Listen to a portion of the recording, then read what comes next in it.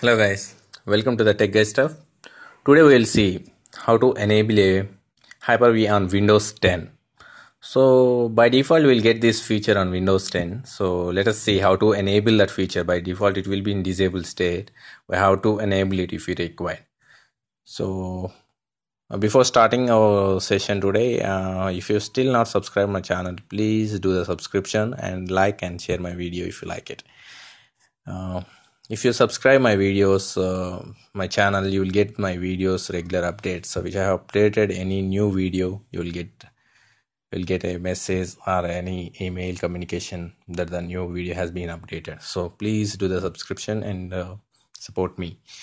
And if you require any help on that one, just comment. I will try to resolve the issues. Okay, so let us start today's work. So right now this is my Windows 10 laptop that I have connected now. So just what we have to do now is in Windows you can see the Windows button, and in keyboard you have to press the two buttons simultaneously, Windows and X. So once you press the Windows and X, it will give the dialog box like this. In that you can see the programs and features. Yeah, this is the one way you can open this one, or else you can open this by typing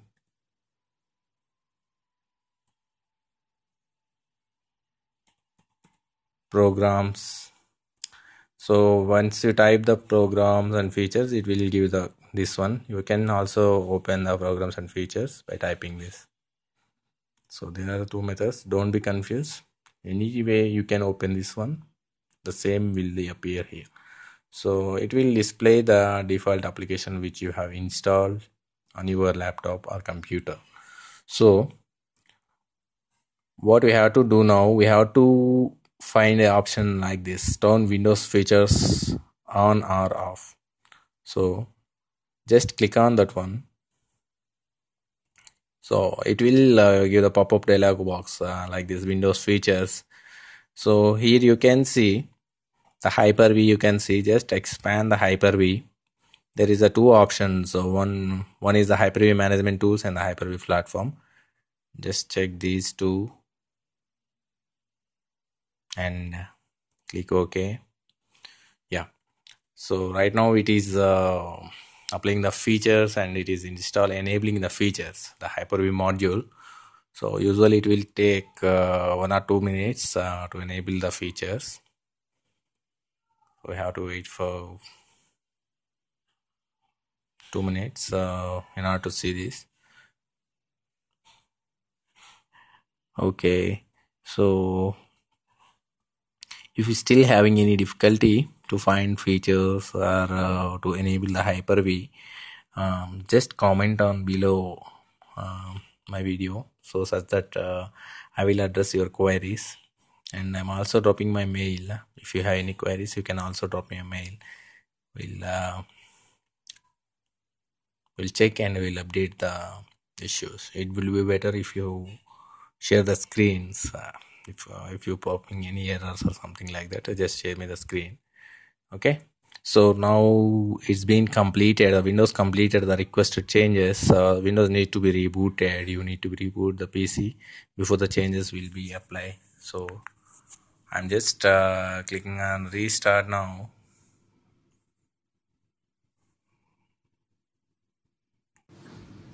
Yeah, now I have restarted my mission. So after restarting, what you have to do, the feature is already enabled. I will show you how to find that feature, the Hyper-V that we have enabled now.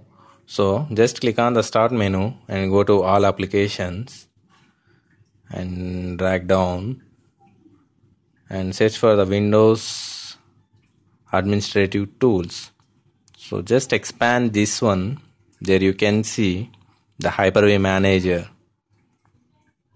right? Just click on the Hyper-V manager.